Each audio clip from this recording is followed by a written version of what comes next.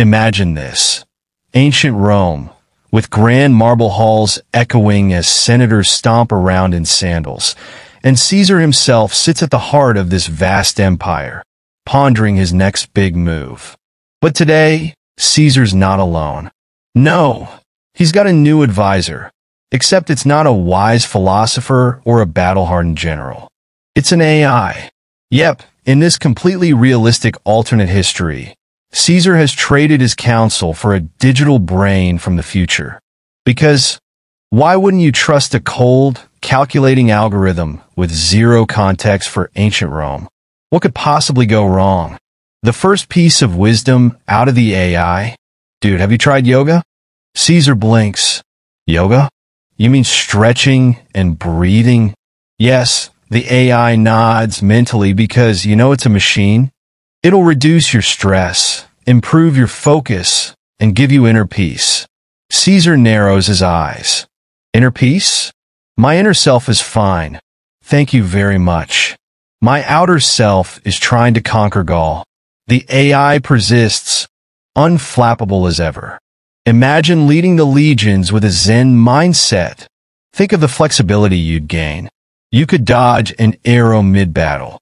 Caesar sighs, making a mental note that this self-care craze may have gone a bit too far.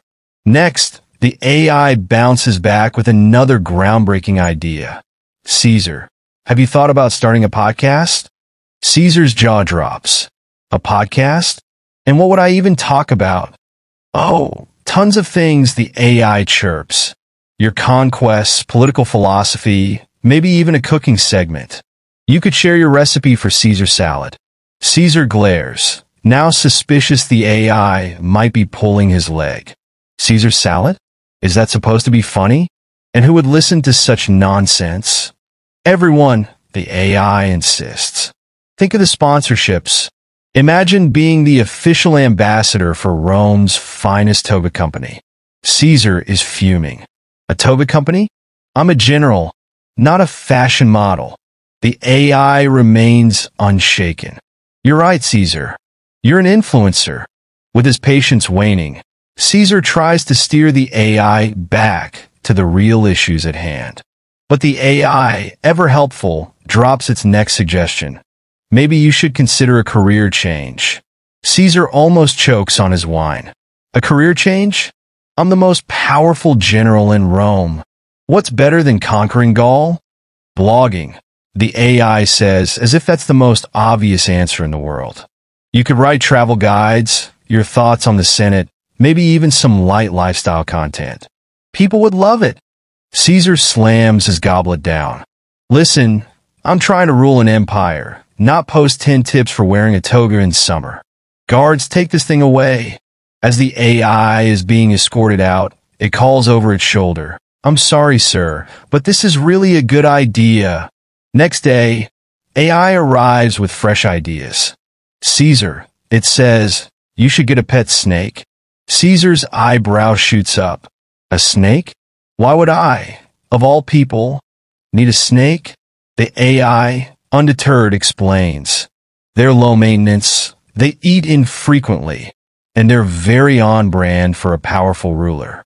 Plus, you could name it after one of your enemies. Therapeutic, no. Caesar snorts.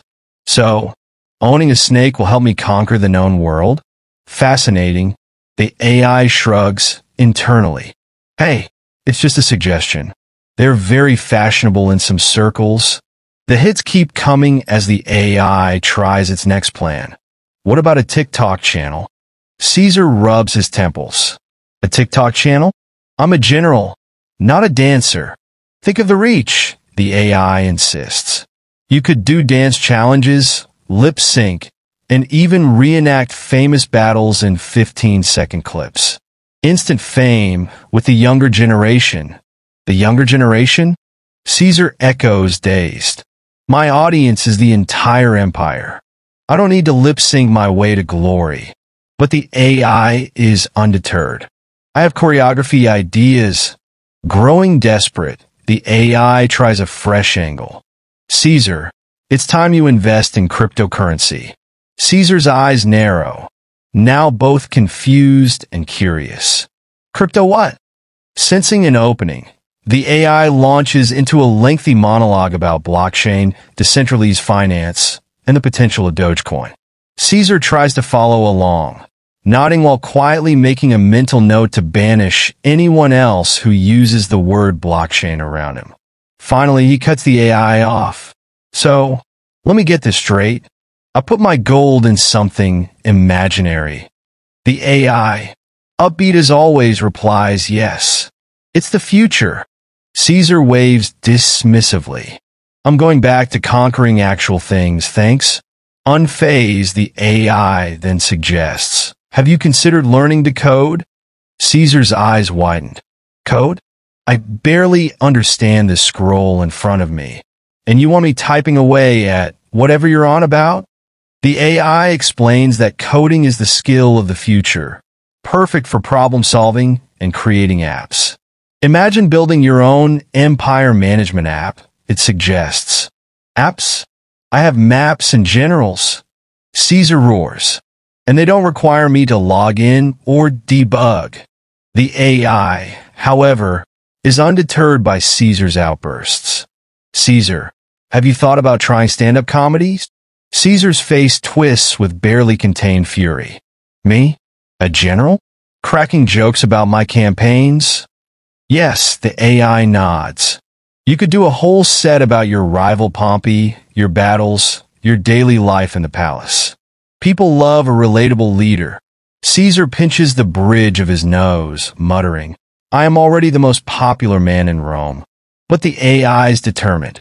Now's your chance to prove it. Finally, the AI suggests Caesar start a vlog about his daily life. Caesar stares, half amused, half exasperated. A vlog? Documenting my daily life? Exactly, the AI says enthusiastically. You could share your morning routine, your workout, your meals, even your interactions with the legions. People would feel like they know you. Caesar's expression grows cold. Know me? I'm Caesar, the most powerful man in the empire, not a dinner guest. But the AI persists. Imagine the fan base, Caesar. Imagine the comments. In the end, Caesar gives up on the AI's advice and returns to his real generals, eventually crossing the Rubicon to conquer Rome. History remembers him as a powerful leader, not a meme-generating TikTok star or crypto investor. But oh, how close we came to a world where Caesar's legacy was just a toga brand, some cooking tutorials, and a half-finished blog about mindful conquering. So, next time you hear an AI giving advice, remember, maybe some things really are better left to the experts.